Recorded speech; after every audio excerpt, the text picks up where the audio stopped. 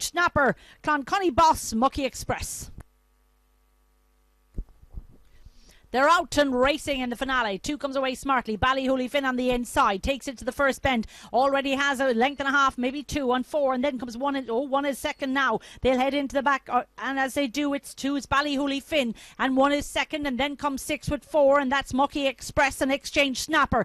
They're challenging up front. Strong running two is still there. BALLYHOOLY FIN. One is trying hard. COURTMAC Regatta. Six is flying home. Mucky Express. They'll go for the judge in this order. It's two from 1 and 6. And that's how it stays in the last of the night. 2-1-6. And BALLYHOOLY FIN runs a good race up front for the connections. 29.84 on the clock.